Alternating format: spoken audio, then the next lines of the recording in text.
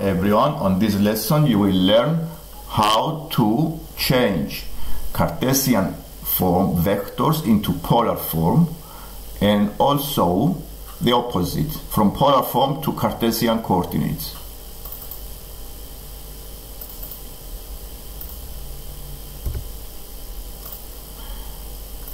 On this exercise I have four vectors as you see on the screen with x and y coordinates. This is the horizontal axis, the y-axis, and shows the sketch. The vector g has coordinates 1, 0.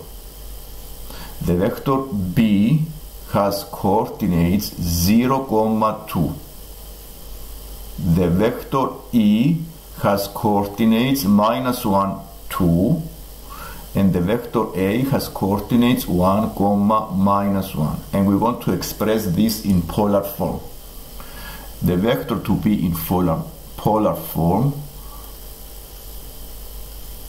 we need to find the two parameters, the r and the angle phi. The r is the length of the vector, and the phi is the angle it makes to the horizontal, going anti-clockwise.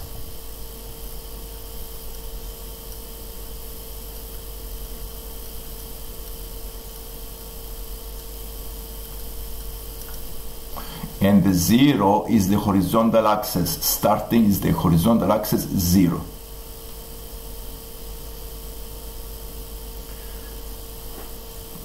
To write the vector g, if we start from the vector 1, -1. Okay, let's start with the vector a, 1, -1. To find the length, the r, I need to use the Pythagoras theorem and find the distance from the origin up to the vector, up to the point A. Okay, the origin is the starting position up to the A. Because I have a right angle triangle, I use the Pythagoras theorem.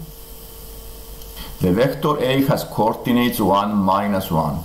To find the r, the parameter r, I need to use the Pythagoras theorem and find the distance, the length of the vector, because I have a right angle triangle.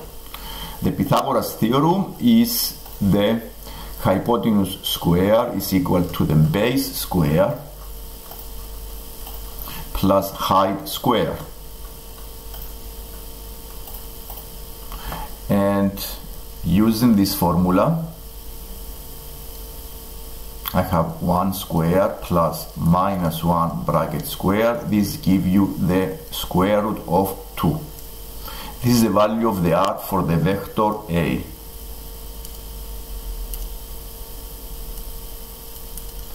And we also need to find the angle phi for the vector A.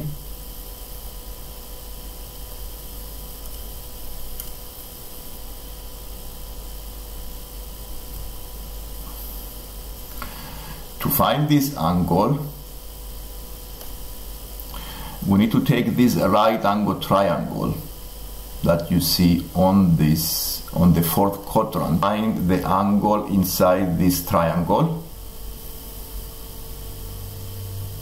and the opposite is 1. Hypotenuse is √2, and also adjacent side is 1. You may use the tan and the inverse of the tan and find the angle phi. So the tan -1 of 1/1 give you an angle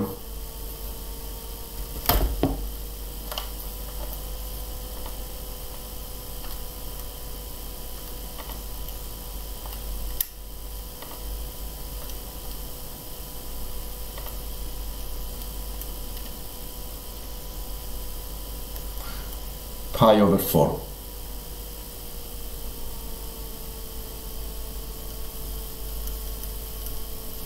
The angle phi is the angle inside this right angle triangle. This is the angle phi, okay? This is the angle that I want to find, and that's why I use the tan. Now, to express the phi, this angle need to go anti-clockwise and go into the position of the vector A. So if I can also go clockwise, in case I go clockwise, the angle will be negative. So because I start from the 0 and I go clockwise, this angle need to be negative pi over 4. And because this is the right angle triangle here, you see it's on the 4th quadrant. So this will be negative here for clockwise and positive for anti-clockwise. So the vector A in polar form will have these parameters. So we write A is equal to root 2 comma minus pi over 4. And these are the polar coordinates of the vector A. And next we are going to find the polar coordinates of the vector B. And the vector B is the one that points upward, that lies on the vertical axis. And it's very easy. If it lies on the vertical axis, you can find the polar coordinates straight away because the length is exactly 2 and the angle, as you can see here, is pi over 2. It's very easy, so you don't even need to use trigonometry. So for the vector B, you write the polar coordinates as 2 for the length and for the angle pi over 2. This is for the vector B. And next we're going to find the vector E. The vector E is the vector on the 2nd quadrant. This is the 1st quadrant, the 2nd quadrant, 3rd quadrant, and 4th quadrant. And you can use exactly the similar logic as we did with the vector A. The triangle here has sides 1 and 2, so by using the formula R is the square root of 1 square plus 2 square, you can find the value of the R. So to find the vector E, use exactly the same method. So for the R, I use the square root of 1 square plus 2 squared give us root 5. And what is left to find here is the angle. And the angle needs to start from 0, going anti-clockwise up to the vector E. To find this angle, because the angle is obtuse, I need to use this right angle triangle and use the sides. Okay, if I use this right angle triangle here on the 2nd quadrant, and let's clarify the triangle. The triangle is the A, B, O, the origin. So using this triangle, I can also find the angle of the triangle, this angle, which is very relevant. And once I found this angle, I can do pi minus this and find the phi. So to find this angle, I use the inverse of the tan again. Distance is 2. So the phi is, because the tan is tan theta, is equal to 2 over 1. So this is the inverse of the 2.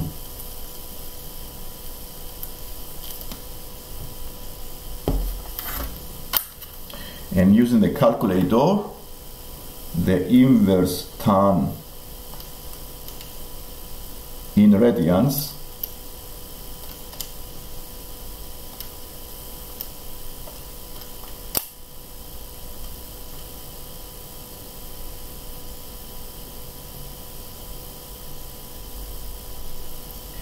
is 1.11.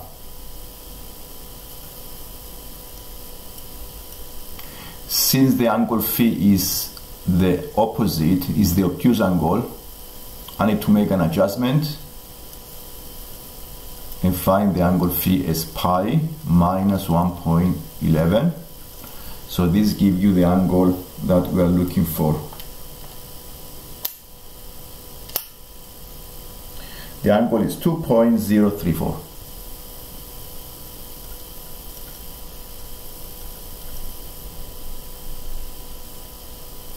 On this exercise, we can change Cartesian to polar coordinates and also polar coordinates into Cartesian coordinates. And here I have a pair point, 1, 1, Cartesian form, and I want to find the polar form. To find the polar form, I need to find the r and also the angle phi. The r, that's why I'm making a triangle here so you can see the trigonometry I use, because once you see the trigonometry, the process is very easy.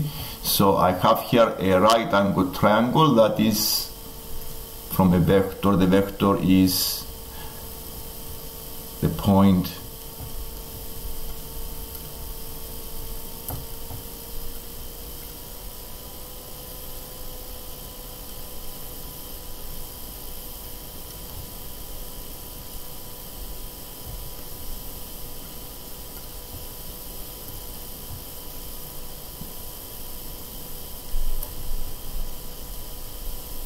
so this is the vector 1, 1, 1, 1.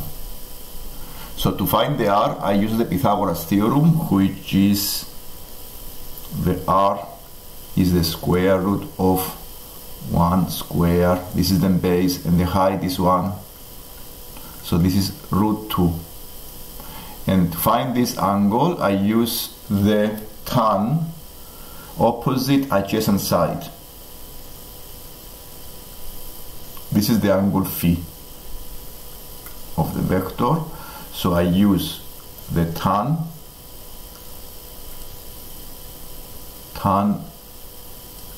phi is equal to 1 over 1, so the phi is the inverse of tan 1.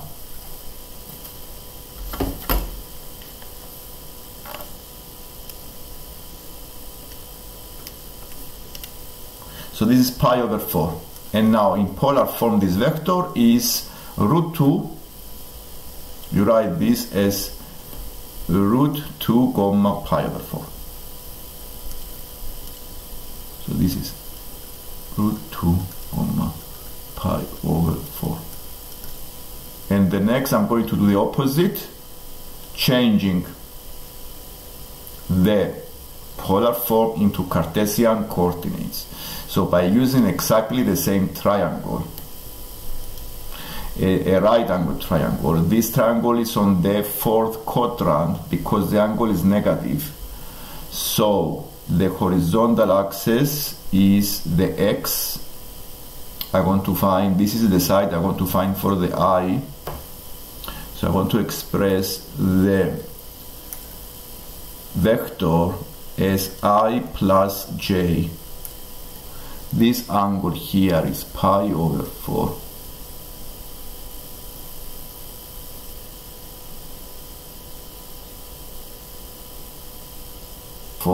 So I can use these two parameters and find the side, the adjacent side, which is the number in front of the I. Okay, this is the x coordinate. So by using trigonometry, I can use the ratios sine theta or the cosine theta or the tan theta to find any of the sides of this triangle. The sine theta is the opposite over the hypotenuse, the cosine theta is the adjacent over hypotenuse, the tan theta is the opposite over the adjacent. And I can also do the opposite. For example, to find the opposite is sine theta times hypotenuse.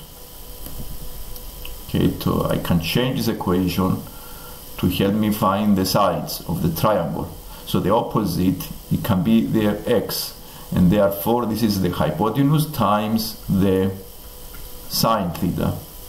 Also the adjacent side, it will be hypotenuse times the cosine theta.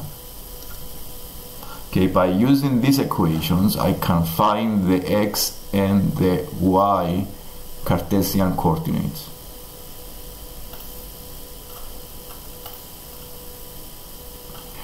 So here I want to find this side here, the x. I have the angle and I have the hypotenuse. So I need to use the cosine. So the cosine of pi over 4 is x over 4. So the x will be 4 times the cosine of pi over 4. So the value will be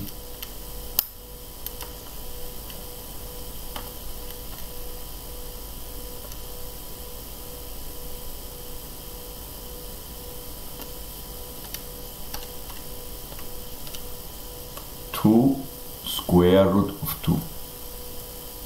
So the number here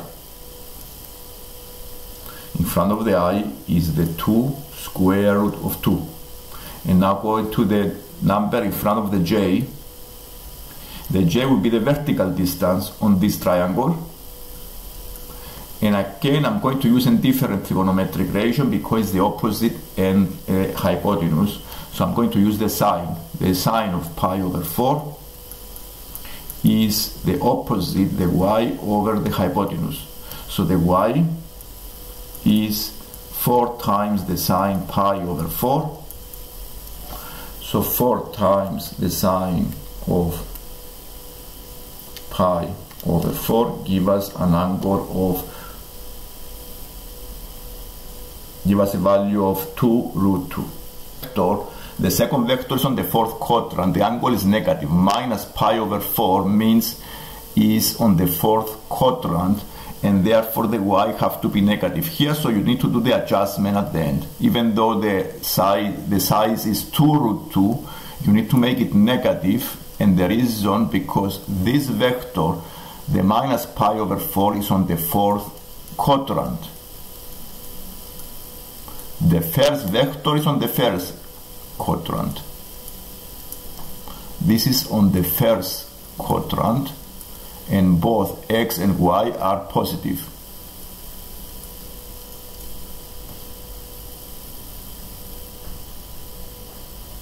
On this exercise we need to find the displacement of leads from Bristol in polar form. I have the diagram to the right hand side, and you see the distance is 296 kilometers and north 15 degrees east, so it have to be in the first quadrant. The leads have to be in the first quadrant. This is the y-axis, this is the x-axis, and to express in polar form I need to find the parameters r and phi. So the angle, this is the angle 15. So what I'm looking now is from 0 up to the angle of the vector is 90 minus 15. So it is 75 degrees. This is the angle that we are looking for. Starting from 0, going anti-clockwise. That is are the positive angles, and clockwise are the negative angles. So we go anti-clockwise from 0, so the angle is 75. So the phi is 75 degrees. And what is left here is to find the value of the r. The value of the r is the distance from Bristol to Leeds, and is 296. So we write here 296. In case you want to express the 75 degrees in radians, you already know that 1 pi is 180, so 75 degrees, you can divide 75 divided by 180, and you do pi over 12. So you do pi over 12, pi, and 296. And these are the polar form. These are the polar form of the displacement vector. And all we use is trigonometry, right angle triangles, Pythagoras theorem, and the trigonometric ratios, the sine, cosine, and the tan. I hope you enjoy the video.